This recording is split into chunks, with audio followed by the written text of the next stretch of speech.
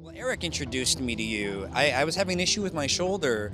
I had a morning workout and I was just doing a little, like maybe 5 pounds too heavy on an exercise, and I wasn't awake yet. So I kind of tweaked my shoulder, and then that kind of just stayed there for weeks until I finally met you. And a lot of it subsided because you were able to just kind of help me identify what was happening and how it really had a correlation to what I was going through emotionally. That's something I'm not used to kind of identifying. And as an actor, it's very interesting because with the Qigong practice, I've noticed whenever I work with you, I don't have any idea what emotions are going to come out.